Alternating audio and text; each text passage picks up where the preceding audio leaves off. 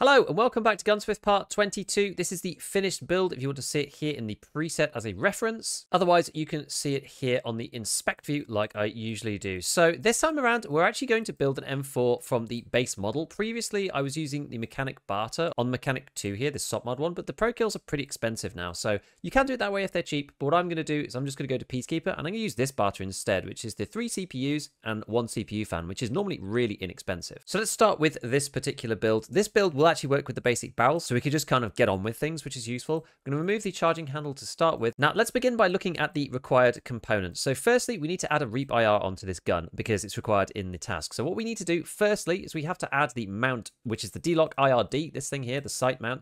This has to be put on first before you can put on the Reap IR. So we're going to go and have a look at this. Usually it's about 60k. It's a bit more expensive now, but there's a barter here for 4D batteries. Unfortunately, these are also pretty expensive and they're kind of in lockstep. So just do whichever's the cheapest at the time. But right now, it doesn't really make much difference what you do. You're just going to have to pay up for it, unfortunately. So we're going to put that on. And then on top of this, we're going to add the Reap IR itself. This is a very expensive attachment, one of the most expensive in the entire game. There's a barter here from Skier. I literally just did this one myself, but it's basically a clock, a bunch of skull rings, and a load of roller watches as well. So it ends up being like a lot of money, but you know what, that's fine. And then on the back of the Reap IR, just don't forget to add this, the Reap IR cup, because this adds back 6 ergo. You wouldn't ever want to use this in an actual raid because usually the cups are just terrible in Tarkov, but put it on for Gunsmith because this will help us. The other barter that we're going to need to do is for one of these 60 rounders. I did this with the easiest one, so if you do it with the PMag, you're actually going to have a slightly easier time. You'll have more flex on the ergo, but I've done it with the Mag 60 because it's slightly more accessible at this point and it's just an easier barter. So this one is the PCBs and also the GM count. This is on Peacekeeper 3, so you can get access to this 60 rounder and put this in because this then facilitates what we need to do.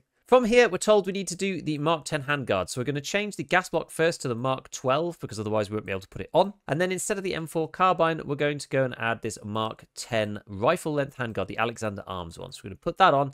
And underneath, we also need the Mark 10 Alexander Arms rail. So stick this guy on. And while we're here, we're just going to use an RVG black. They're pretty inexpensive. Next on the front, we need to change over the muzzle brake to the QDC attachment. So this QDC 556, the Knight's Armament one. So we're going to put that on. And on top of this, we need to put on the tan version, or the FDE version of the QDSS. The black one won't work. We're asked specifically for the tan one in the quest. So make sure you put that one on. Now, in terms of pistol grips, I'm just going to use the Stark AR. It doesn't really matter which one you use between the two, the tan or the black one. So I'm just going to stick the black one on for now because we should have enough ergo to cover this. And then for the stocks, I'm going to replace the whole thing with this, the Viper PDW, because this gives us loads of ergo and we could just about sneak into the recoil threshold. After this, we just need a little boost in ergo, so you can kind of do it however you want. The easiest way that I think to do it is to change over the charging handle to this one here, the GNR, the Grip and Rip from Daniel's Defense. This gives us an extra 2 ergonomics. So I'm going to put that on. It's pretty inexpensive. What I'm going to do is I'm going to select my weapon, this one here. This is the one we just looked at a second ago. I can't build it because it's exactly the same as the one that I had in my stash.